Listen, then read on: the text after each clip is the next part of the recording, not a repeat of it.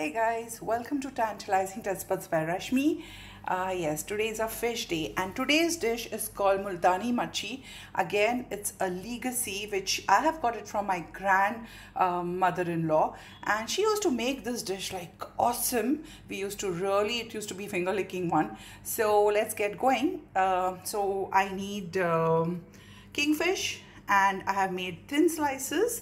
After getting the fish, I have washed it thoroughly and I've applied salt and I kept it for 1 hour. After 1 hour, I've again washed it. Okay, so this is the fish.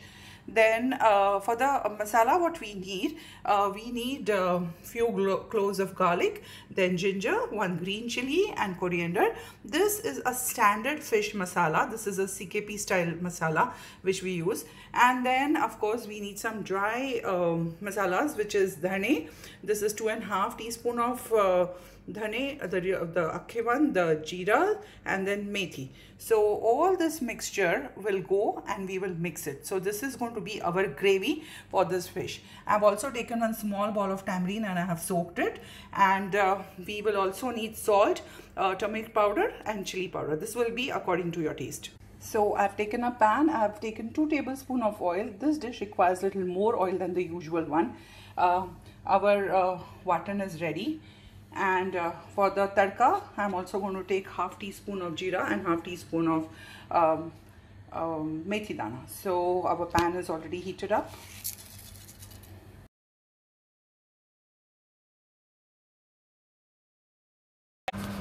Our tadka looks good. Now I'll be adding our green watan into this. And now we have to saute this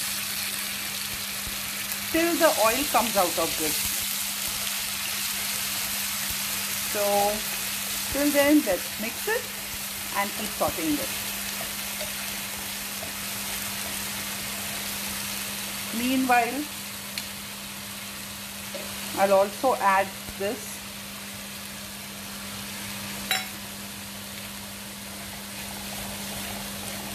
and now let's keep sauteing it till the oil comes out of this.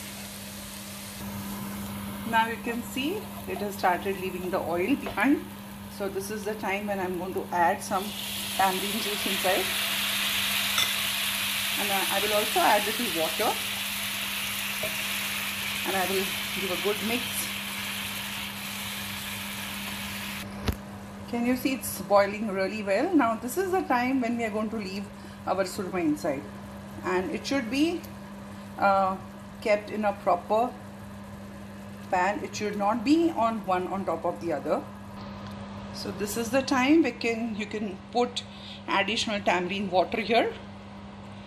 And this dish is not much of gravy type, so this is what the gravy is going to be. So we will allow this to cook for some time. Does it not look nice? A nice yummy surmai kingfish flower. Wow, looks so tempting.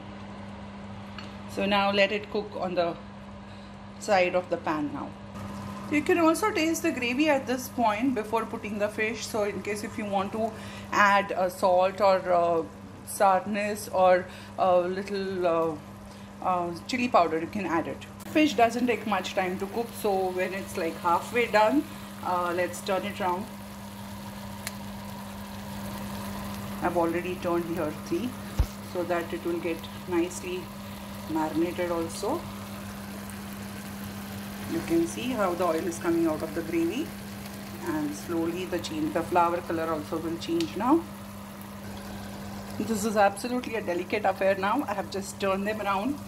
You can see how nice it looks, and fish is already cooked. You can see the gravy is leaving oil behind. So our Multani Machhi is ready. And now we'll switch off the gas, and while serving we will take the gravy along with the fish piece in the plate. We have garnished it with coriander, and here comes our sizzling Multani Machhi for you all. Thank you.